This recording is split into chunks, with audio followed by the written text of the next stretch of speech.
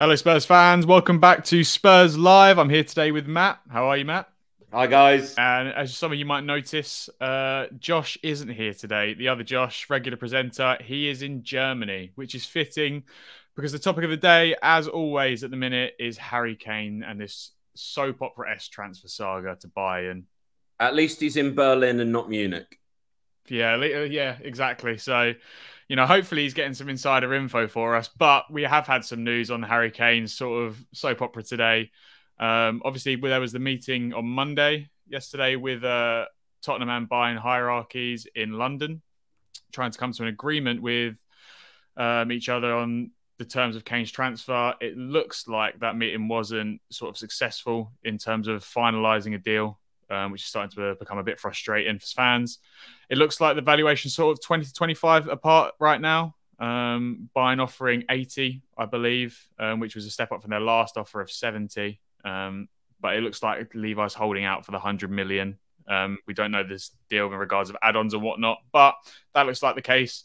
Talks will presumably continue this week to try and wrap up a transfer. It looks like Bayern are confident on their side of getting a deal done. Matt, what are your thoughts on that sort of meeting yesterday? And do you think this week it will change? To be honest, I'm not sure. I mean, the things coming out of Bayern Munich, like literally a week ago, the reports were Bayern are anticipating a fruitful meeting and they're expecting to be able to get the deal over the line in the meeting. And then they've gone and had the meeting. And as a result of the meeting, they're now saying, we never expected to get this tied up today, but things are going in the right direction. So, in all honesty, I mean, look, this is frustrating me. Like, I hate it when anything like this goes on. I just make a decision one way or the other. All right. But I do feel that it is simply a case of they need to pay the money. I mean, I'm not going to lie. This is one of the greatest English strikers of all time. Okay. He's on course to break Shearer's goal scoring record. He's already England's top goal scorer. But he's not just England's top goal scorer. He is also one of the most prolific internationals when you look at how many internationals it took him to get to the 50 goal mark. He is better than Ronaldo, Messi, Lewandowski. He's got better stats than all of them on the international stage, like on that basis. This is the thing that confuses me with this meeting is that I feel like everyone knows what Levi's price is. It's been pretty well reported. He's looking for 100 million. That's the way to get it. That's the only way that Harry Kane gets out of Tottenham Hotspur this summer is if they pay the money. And I don't know whether the negotiating is on sort of how Bayern can get around with add-ons, buybacks clauses, whatnot. We already know that they've pulled out of their move for David Raya now. Sort of David Raya seems to be the flavour of the month with regards to teams that need a goalkeeper at the minute. Well, Arsenal's the latest team. That makes no sense to me either. I don't know why Raya would go there because I think Raya would be second fiddle to Ramsdale. And I think he's better than Ramsdale, but I also agree that I don't think he can take it. But regardless, it looks like Bayern have reportedly not gone through with the move for Raya because they need the money for Kane.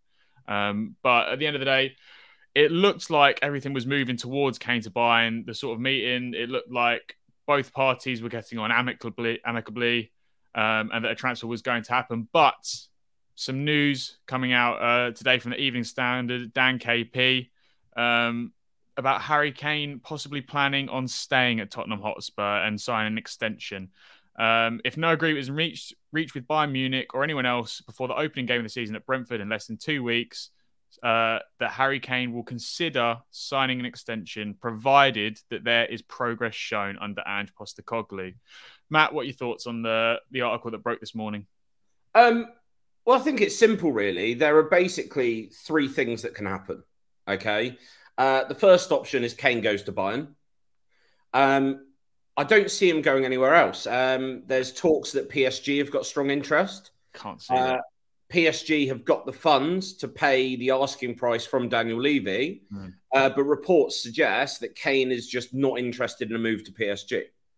So I think he's not going to go to England this year. So I think the only place that he can go is Bayern, but he could go to Bayern, is what it is. Okay. The second option is we show considerable ambition. We back Postecoglou. We sort our centre-back situation out. Kane ends up happy with where we're going. Come Christmas, we're top 4. We're still in all the domestic cups.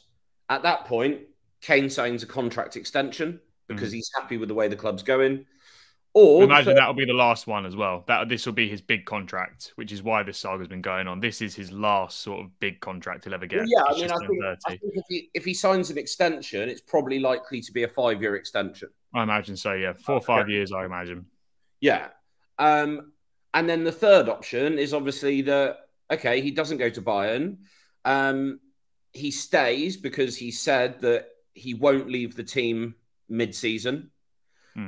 So I don't think he'd go in January. But if he stays, if he's not happy with what's happening with the team, then he goes on a free next year. And I think he will go on a free next year. Well, I think the key cog in this, as it always is Daniel Levy. I mean, this is a masterstroke from Harry Kane and his team. If they're responsible for this sort of breaking news this morning, it is a masterstroke because the differences with this saga and the Man City one back in, what was it, 2021? Yeah. He went out and did that interview on the overlap on the golf course with Gary Neville, and the whole fan base in an hour turned on him completely. They called him a snake. He didn't turn up to training. They questioned his sort of loyalty to the club, and it was real talks of it diminishing his sort of legendary status at the club and amongst the fans. This time, it's different. You know, if he starts against Brentford, he's not going to leave us in the dark, and he's not going to sort of leave us to sort of float in mid-table. He's going to stay, and he's going to commit at least this season to the club to give us some sort of stability amongst a time of really bad change, to be honest, because the window started quite brightly for Spurs, didn't it? You know, we got in Vicario quite quickly, Manuel Solomon on what was a sort of a savvy deal on a free. It remains to be seen whether we have to negotiate with Shakhtar over a fee for him eventually. And obviously James Maddison, which was a massive signing at the time, I thought, and that happened so quickly. But it feels like in the past month, the mood of the club has drastically fallen. You know, I feel like the mood of the club was in a pretty great place, especially with Postecoglou's start in terms of the football being played, and the results might not have been there against West Ham, but we saw promising signs of what was to come. And this centre-back hunt has killed it all. You know, well, it's a combination of the centre-back hunt, the ticket prices increasing, and just a couple other things around the club. But it feels like the mood of the club is at an all-time low, and it now feels like Daniel Levy can't really let go of Kane because he's fumbled this rebuild so badly in terms of the defensive acquisitions, selling players. I mean, the list of our squad list is what, 36, 37 men still? And Mikel Arteta has said this week that he's got a squad of 30, and that's not even realistic to be able to handle. So there's a lot of work to be done, and it feels like if Kane leaves now, we've got a whole nother problem to address, and it's our biggest problem then to address. So what are your thoughts on, you know, how can Levy save this? If Kane goes, yes, it leaves a massive hole in our team. I mean, a player of his quality is impossible to replace. Very simply, we will not have a player of his quality probably for the next 20 years. But if you build a team properly, you've got 11 players doing the right thing in the right way, there's ways around it.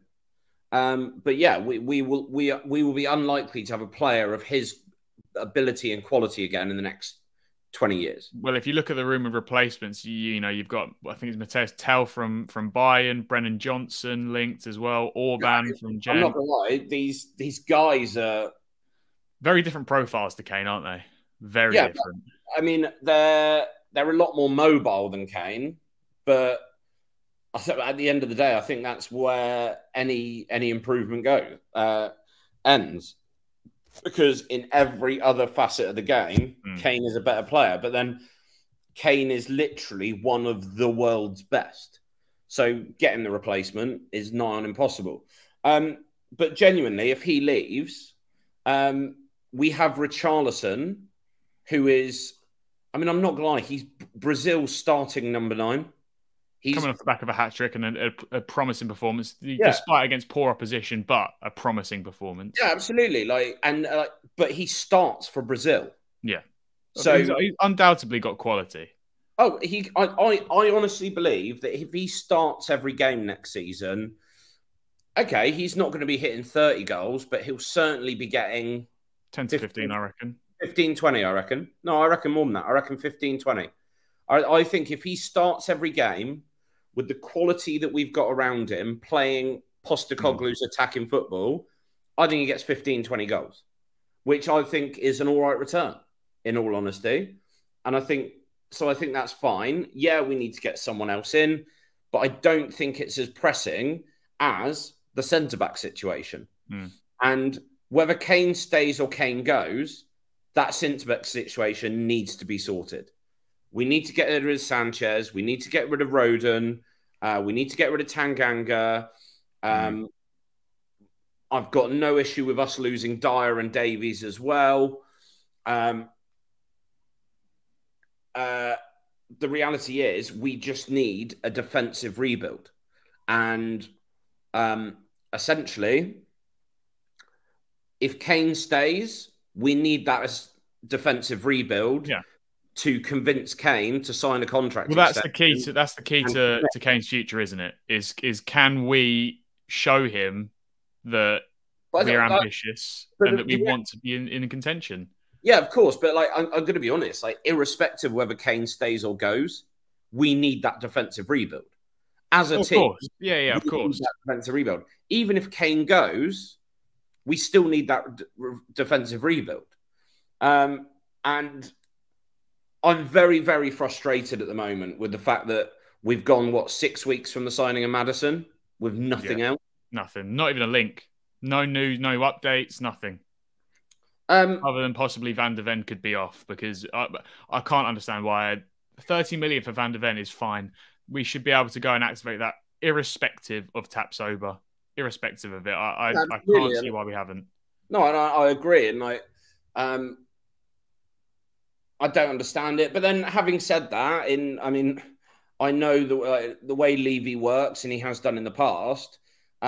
We've quite often been linked with players. It goes quiet. There's no indications, and then suddenly we sign a player that we were never linked with. Yeah. So I don't know what's going on there.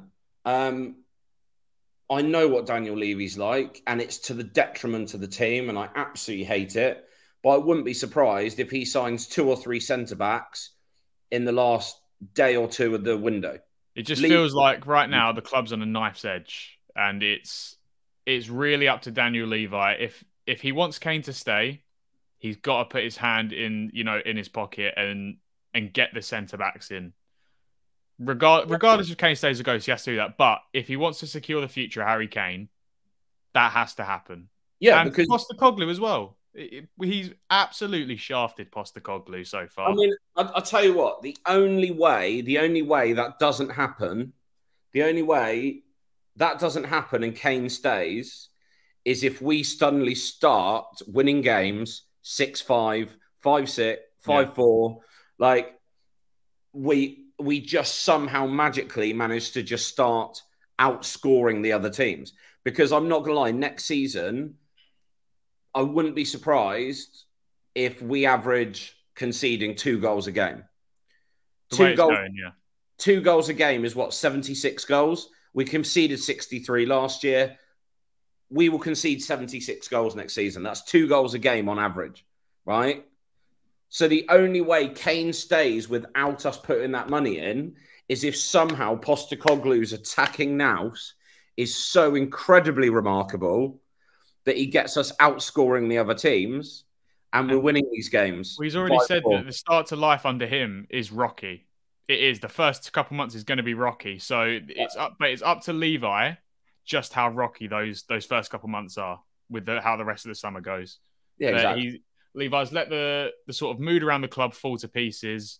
And we've gone from having a great window, well, it's a great start to a window, to we're in trouble. We're in deep trouble. When you look around at Villa getting in Diaby, Pau Torres, who we were linked with for years. You look at Arsenal signing Timber, now looking at Raya. They've already got Rice. You know, everyone around us is getting stronger. United, Liverpool, everyone's getting stronger. We're standing still. You know, we've got our best player possibly on the way out, and the only way that he stays is if we show the same ambition that everyone else around us is. Yeah, absolutely. Like, I mean, we need to be playing fast, attractive football. And from the couple of preseason games we've had so far, it seems like Postecoglou has the ability to deliver that. Yeah. But it's pointless delivering that if we don't have a rock-steady defence. Just on the topic of fast, attractive football, I just want to say well done to the Lionesses for their 6-1 victory this afternoon. Absolutely fantastic game. Top in the group, going into the final stage of the tournament. We play Nigeria next, I think. I believe so. You know, yeah. And shout out to Lauren James as well. A fantastic performance from her again. She's better than Reece. Yeah, at the moment, well, she's more better consistent. She's better than Reece. Fantastic. And I'll tell you what, her second goal being disallowed was absolute robbery. Yeah. There is no way that was offside. That was a joke of a decision. And there is nothing worse. There is nothing more like just galling than when you get a dodgy offside decision in the build-up play and then you put in a curler from 25 yards and they're like, well, no, it was offside. Yeah. That offside had nothing to do with it. I've just put a curler in the top corner from 25 yards. But no, she was absolutely fantastic today. There were some really good performances from the whole team. And just... I'll tell you what, right now, you can tell from the way I'm talking, I'm far more excited about the Lionesses than I am Tottenham Hotspur right now. So am I. I'm worried. Quite frankly, I'm worried. I'm worried for us. But I think we'll wrap it up there. Matt, thanks for joining us. It was great to have you on. Guys, let us know in the comments. What do you think? You know, will Harry Kane stay? Will he go? Can Levi save the season? Make sure to drop the video a like if you enjoyed it, and make sure to subscribe. You know, Spurs Live is going to be the place for any updates throughout the week, for all your Spurs news, and for our match reactions and previews when the season starts in a couple of weeks. So thank you for joining, guys, and we'll see you later. Cheers, Josh. Take care, guys.